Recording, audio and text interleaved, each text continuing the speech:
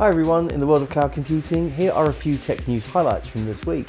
I'm Brad Nelson of Nelson Hilliard, a cloud computing recruitment specialist, placing great people in cloud, IoT, fintech and AI. I really appreciate all the support on Twitter, Instagram and Facebook. It means so much to me and the Nelson Hilliard team, and make sure you remember to click the notification bell when you subscribe to our channel so you don't miss out on the latest shows.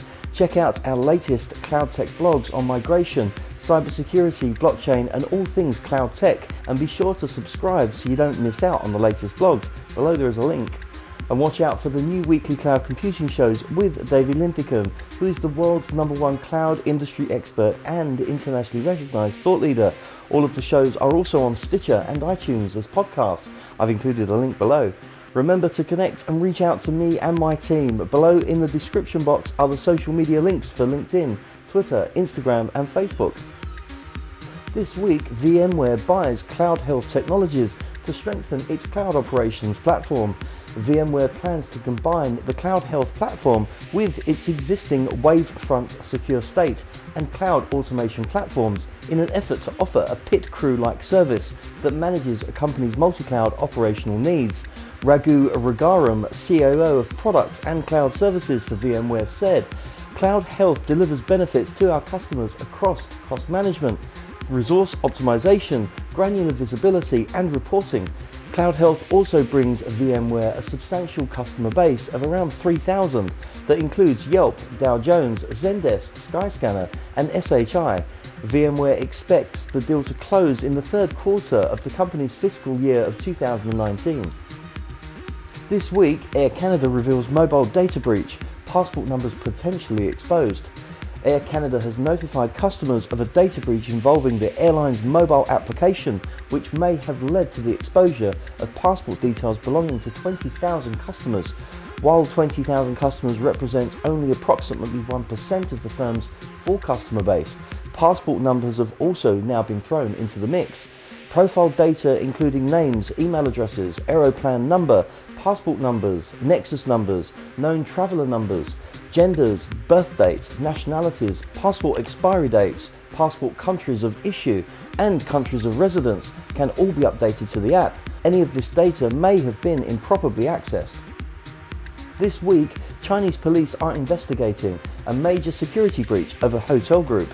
Chinese hotel group Huazhu Group has reportedly suffered a security breach that has compromised 500 million pieces of customer data, including that of 150 accounts currently on sale on the dark web. The chain is one of China's largest, encompassing more than 3,900 hotels across 370 cities in the country. As of June 30, 2018, Huazhu's customer loyalty program had 113 million members who accounted for 75% of room nights booked in the second quarter of this year. Established in 2005, the company is listed on the Nasdaq.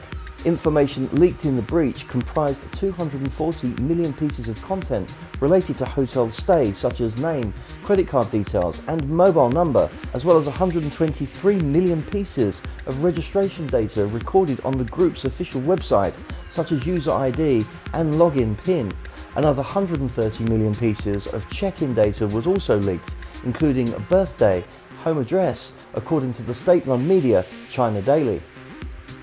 This week sees Australia's transition to multi-cloud is outpacing global peers.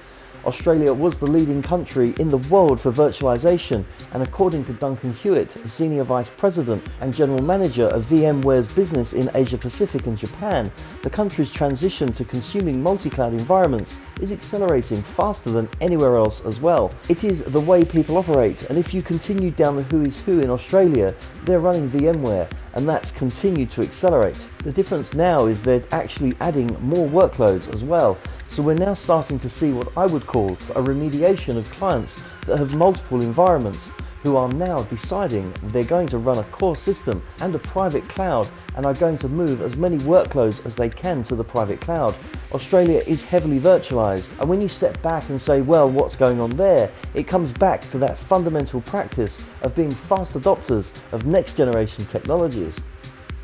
I'm Brad Nelson. Thanks for watching this week's Cloud Tech News. Get in touch if you or your company have a cloud tech story that you'd like us to feature on the show. You can email us at media@nelsonhilliard.com, and remember to like, subscribe, comment and share these videos with your friends and with your colleagues. You can also connect with me on LinkedIn. Find us on Facebook, Twitter and Instagram, and you can also check out the latest shows with David Linthicum and the podcast link in the description box below.